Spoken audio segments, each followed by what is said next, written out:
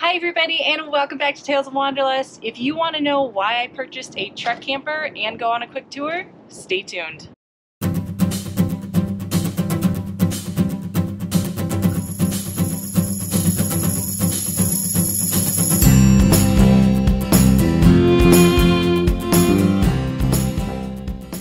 Welcome back to the channel, everybody. If you saw my video from a few weeks ago, you know I went on a 60-hour road trip in order to pick up this Northern Lite truck camper. A lot of you asked why I purchased a truck camper when I have the Airstream Basecamp and why I drove 60 hours for this specific unit.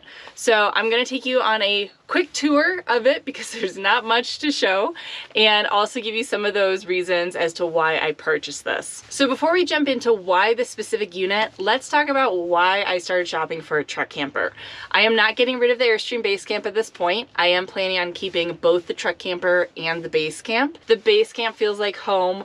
I absolutely love camping out of that, and it has a lot of luxuries. This truck camper does not. So if I'm going out for a much longer period of time, the Basecamp is going to be a lot more comfortable than the truck camper. But why did I start looking for a truck camper? Over the past couple years, I've noticed that I'm spending a lot more time here at Michael's house, whereas before I was truly full-time in the Basecamp because I had nowhere else to stay. Now I do come and stay at Michael's house for several weeks to a couple months at a time. Having a centralized location such as his house does drastically change my method of travel. When you live truly full-time in an RV, you can be a lot more flexible with your route. So for example, if you want to be in Arizona and the southern states in the winter and then slowly work your way up through California into the Pacific Northwest in the summer and fall months, you can take all year to do that. And then you can take just a few days to travel, take a couple weeks off, travel a little bit more, and it really is a very relaxing, amazing way to travel.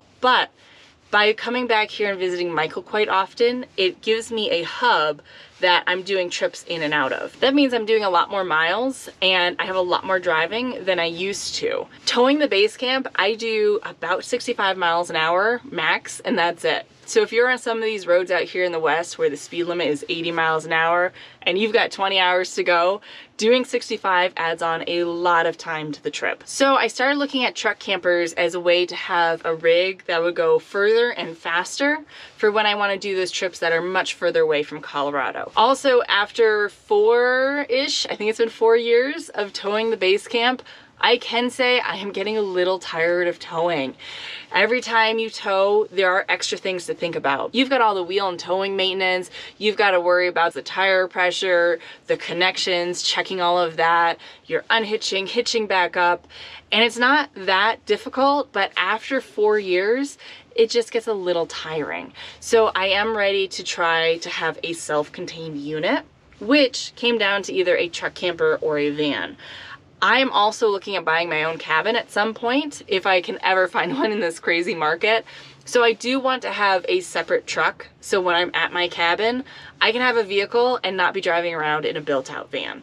So for me, the truck camper made the most sense. The other really big reason for the truck camper is over the last few years, boondocking spots have become really popular, and the easy-ish to get to ones are usually pretty crowded, especially in the summer and on the weekends. I really love going out into the middle of nowhere and enjoying the peace and serenity out there. So I would love to have a rig that can take me a lot further into the woods and take me places that I can't tow a trailer. There's also roads that I've encountered on my travels that I really want to do, but I want to take the comforts of home with me. So for example, the White Rim Trail down in Canyonlands National Park, you can turn it into a 2 or 3 day camping trip, and you can do the whole trail, reserve different campsites, and I would absolutely love to have this kind of a truck camper and take it with me on those kind of overlanding trails. So there's actually a lot of reasons that I've been really looking forward to trying out the truck camper. So with that, why did I end up with this 1994 Northern Lite that I drove 60 hours for? This is a very unique camper and it is very hard to find. So I was originally looking at lightweight overlanding type truck campers. So your 4-wheel off-road pop-up campers. But I travel as a solo female with Jasper and Napoleon. So with the pop-up campers, it's fabric along the top, and I do camp in bear country. So for my own safety with bears and those kind of animals, the canvas really made me nervous for some of the places I go. I also leave Jasper and Napoleon in the base camp when I go out and run errands, when I go on hikes, when I go on tours that they can't go on. So I love having the base camp because it's solid sided and I know they are safe in there. And I really wanted to have that comfort and security in the truck camper as well. If I left Napoleon and Jasper in a truck camper with canvas around the top, I know it's heavy duty canvas, it's held up to a lot, but that still makes me nervous, and I really wanted a hard-sided unit. If you look at hard-sided truck campers that are made today, they weigh a lot. And since this truck camper is kind of an experiment for me and I don't know how much I'm going to actually like it, I didn't want to spend $30,000, $40,000 on a newer rig if I didn't know I was going to keep it. I also love renovation projects, so this worked out for that. I was honestly having a really hard time doing my search because between the pop-up truck campers and then the really heavy truck campers, I was not finding something that met my needs. I really wanted something small, lightweight, but hard-sided. Along the way in all of that research, I stumbled across the Northern Lite 610s. These were built back in the 90s and early 2000s, I believe, and they are a small 6-foot bed model. There's no slide outs, anything like that. This Northern Lite weighs 770 pounds dry.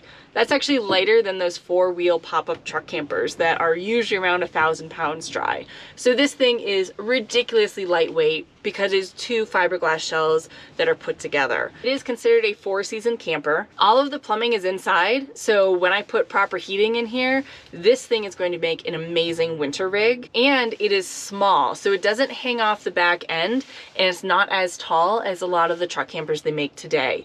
So it is something that when I go out traveling, I'm gonna put it on the back of the pickup and I'm actually going to leave it there. It's not something I'm going to load and unload because it's small enough to just stay on the truck and stay with me. They unfortunately don't make these anymore. From what I researched, the factory actually had a fire and the molds for these units burned, and they decided it wasn't worth building them again. So once I learned about the Northern Lite 610, I knew it was the perfect truck camper for what I wanted.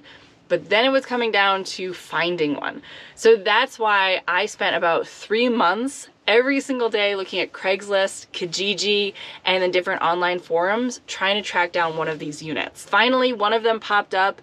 It is in gorgeous condition, and he wanted to sell it to somebody that was closer, and I was 30 hours away. So I had to do a really quick, really fast trip up to Tofino, British Columbia to pick up this unit. So if you want to watch that journey, I will post a link to it up here. But it was definitely a needle in a haystack that I was searching for, and I'm very happy that persistence paid off and I was able to find it. I'm going to renovate it and put some modern amenities in here, such as lithium, solar, a nicer kitchen. I'm going to paint some of this to make it brighter and lighter in here, and I'm also going to open up the space a little bit so Jasper can easily get in. There are a few cons to having a unit this small. So first, there's no bathroom at all. So I do have some thoughts on where I can put either a composting, which probably won't fit, or a cassette toilet, and then also a shower. They are not going to be permanent at all, so it is going to be much less comfortable than the wet bath I have in the base camp. The second negative I can see is there is no obvious spot for a litter box, so I'm gonna have to get creative so Napoleon can come along. The third negative is this is a tiny bed. So in the base camp, it is almost a king-size bed. Napoleon, Jasper, and I, we sprawl out. There is so much room. It is super comfortable. There's a ton of headroom as well. This is a smaller, older truck camper, so there is not a lot of headroom up here. I've spent one night in here so far, and I actually had to lay on the bed and talk myself through not getting claustrophobic and being able to sleep. So these walls here are actually support. I reached out to Northern Lite to talk to them, and they do provide support for the shell.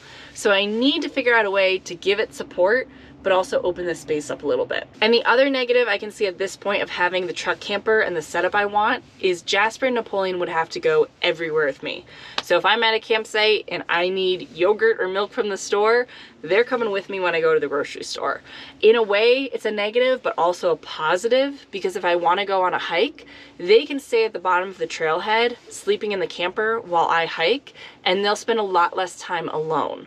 So it's both a positive and a negative. And I'm not quite sure how they'll do with it, but we're gonna just try it and see how they do. All right, so with that, let me take you on a quick tour of the truck camper. Because of the immense size, this tour may not actually last very long. So to start, we'll start here in the back of the truck camper. This is the bed. I believe this is a double bed, but it really slopes down in the back, so it gets pretty tight. There are 2 windows on either side, so there's a little bit of cross ventilation, and then you have the escape hatch over the bed. That is all screened off, so you can actually open it up and get a good amount of ventilation up there. The one thing this truck camper does not have that I will need to add in is some sort of vent in the ceiling. So like a Fantastic or Max Air fan. So then from the bed, we will make a massive turn here and take you to the fridge. My hand actually hit this wall as I turned around.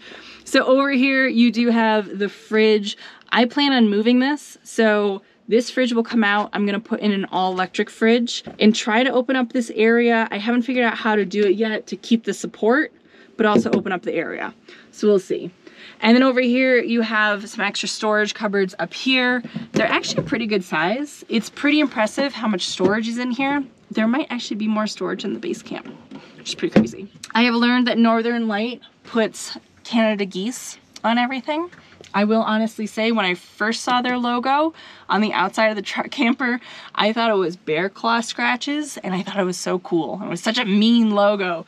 It is actually 2 Canada geese flying. So this is a clock with the 2 Canada geese. I will probably leave this just for sentiment because it is a Northern Lite. The outside decals, I actually think I'm going to eventually remove and put a bear claw decal on, just to give it what I thought it was going to have. Over here, we actually have a guest bed, which is pretty amazing for such a small space. So right now the guest bed is maybe 4.5 feet long, and then it has an extension out. So if people like to curl up, they can sleep here, or they can kind of stick their feet out at an angle. When I remove this fridge, I'm gonna try to open up this whole bench to make it a 6-foot long bench that can fold out and make it a more comfortable guest sleeping area. So surprisingly, I would actually have guest quarters in the truck camper where I don't have that in the base camp. Then back here is the door. It's got the screen on it. Right now you just push it open, which is not going to work with Jasper. So I'm going to have to find a way to make that a much more secure screen door. So turning over here a little bit, this is a storage cupboard with mirrors. It's actually got a good amount of space in there. Underneath is a heater. I'm actually going to replace this with a much smaller, much more efficient heater. I have a Truma in my base camp. I'm really hoping to get the Truma and put it in here, but the smaller version, because that thing is a champ when it comes to winter camping. Then over here in the kitchen, we do have a vent fan. There's a 3-burner stove. It has a sink underneath here, and it has storage above, and it has storage below. I am going to make this more of an open area, and then I'm going to put in a smaller stove and then have more counter space overall. I also have a Blackstone that I'm going to put on a hitch rack on the back of the truck, and I'm hoping to do a lot more outdoor cooking in this rig than before. And then finally we swing around to another closet and more storage right here. So this is massive. This is the same size as what I store all my clothes in right now in the base camp. So between the 2 closets, all of the upper storage, I think I'll have plenty of storage. It's just things like the litter box that I'm not quite sure where I'm gonna put yet. And then down over here, you do have the little window, which goes to the back of the truck. So eventually I do want to replace this window with a larger one. And then if my truck, whatever truck I end up getting, has a sliding window that I can fit through, this would actually be an escape hatch. So I'd be able to escape out the roof, out here, and the back door, just in case of emergency, and I would have a few different options. The other amazing thing about this truck camper is I bought it in Tofino, British Columbia, which is right on the ocean, and the couple that I bought it from had the keys on an old fishing lure. So I love it. That is my keychain now. All right, and that is it. This is my new adventure rig. I have a lot of renovating, a lot of electrical to figure out, new appliances, and the biggest one, I have to find a pickup truck in the craziest pickup truck market that has ever been. So it is definitely going to be a challenge getting this thing ready and on the road, but I will take you guys along on the whole process. So stay tuned. Thank you so much everybody for watching. If you have any questions at all, comment below, and I'll see you next time.